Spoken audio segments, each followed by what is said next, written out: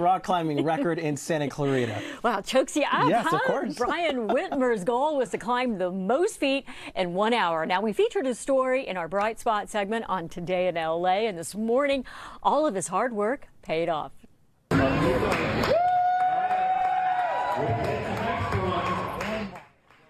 The moment was captured this morning at Top Out Climbing Gym. The previous record was 3,325 feet and 8 inches. The new record, drumroll please, 3,648 feet. Whitmer has been climbing for 15 years, but he says his life really changed 20 months ago when he became sober.